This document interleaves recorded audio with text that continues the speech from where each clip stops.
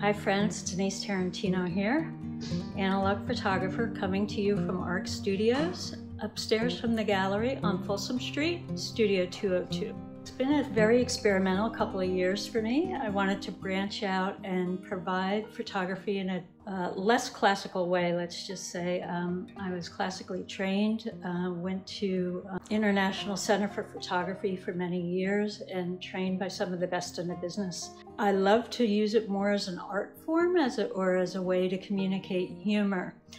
My series, Roadside America, which has been shown in museums and galleries throughout North America, really has a hint of humor. And for those of you that know the series and collect the series, it's won a lot of awards and accolades from museums and galleries.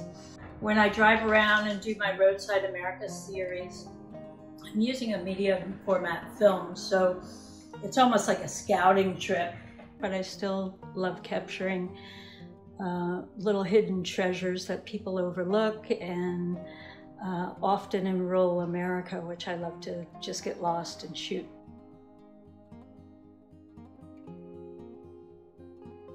So this is my studio, and I do a couple of different things up here. I frame.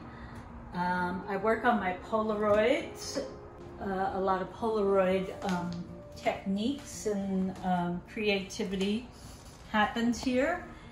And I also have started doing these film boxes. These film boxes just kind of happened from a flea market find. I was down in Southern California and I noticed a box full of film, and I started kind of holding it up to the morning light and noticed how the still film would still dance like it was alive and have a lot of motion, even though it wasn't being projected on a big screen.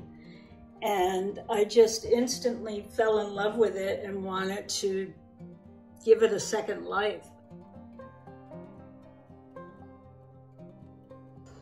I'm also in the process of developing workshops.